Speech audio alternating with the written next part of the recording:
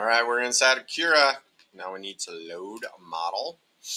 And then this was in downloads. If it was zipped, you have to unzip it, and it won't show up if it's not unzipped. So mine's unzipped. Go back to the last tutorial if yours is not. Open this up. Got it right here. And then it's super small. This is a 6x6 bed. And then I would need to scale it. So I'm going to click on that thing. Oh, it's too small. Click on it, scale it. And I happen to know that I want this 76.2 millimeters tall because that's 3 inches if I were to convert the units. And so now Baymax is the right height.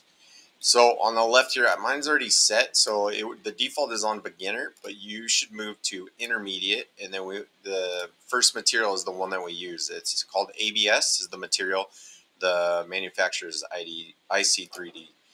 Over here on the left as well, we're going to click on high detail. I think yours is going to be on standard when you start. And then we're going to do both of these, print support structure and print a brim. To take a look at what that's going to do, we're going to click on view mode and layers, and we can see how this thing's going to look as it prints. 422 layers. If I go down to the bottom, you can see the brim is what we checked down there, and that's this brim down here. It helps support it. And then a support structure, we'll start to see that get printed as well. I should not have checked that. And now I can't click this. Can I move up here? There we go. So the blue part is the support structure that's getting printed underneath, and that's going to help the pieces that are kind of sticking out as it prints. We can check the inside of this. We've got a honeycomb shape that reduces density on it and also still helps support the structure. We can change the wall thickness. This would be in the expert settings, and we can modify how dense it is on the inside as far as the structure as well.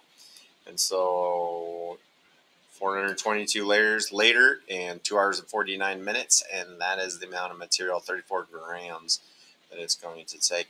When we are all done, you should have a memory card in there, and you'll be allowed to save to the G code. Right now, I don't have one in. I'll just go ahead and throw one in so that you can see what that looks like. Putting my memory card in currently. So now you can see the SD popped up on there, and when I click, it's going to give me an option to put it right straight to that. One thing about it is when you do this, I'm going to go ahead and push OK.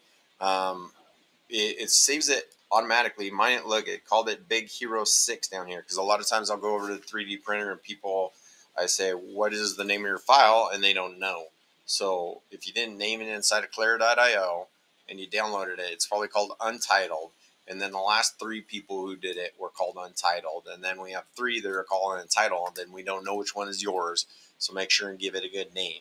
If you need to, we can rename it at this point too, but ask me how to do that. Have a good day.